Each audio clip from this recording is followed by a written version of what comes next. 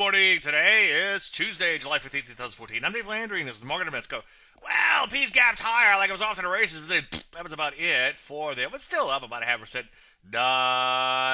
Less cash looks a little bit better than the spiders because you don't have a true open there. But hey, here's the deal. Look at this. Not too far from all-time highs. So better than the poke of the eye is what I say. Let's take a look at NASDAQ in here. It too gapped open. Better than poke of the eye by 0.5%. Not too far from multi-year highs. So far, so good there. Ideally, I like to see some follow-through. Take a look at the Rust. It remains a rub. Looks like it's taking on a bit of a first thrust type formation. Up 0.5% yesterday, but still looking a little questionable in here. Also, bigger picture, possible double top in the work. Hopefully, and I hate to use the word hope in this business, but hopefully none of that pans out. Ideally, I like to see the P's and the Quack bang out new highs and then take everything else along for a ride. Not seeing a whole lot of setups right now, so just sit tight for a little while longer. Any questions, as usual, Dave at DaveLandry.com. I'm Dave Landry, and you just heard a Market Minute.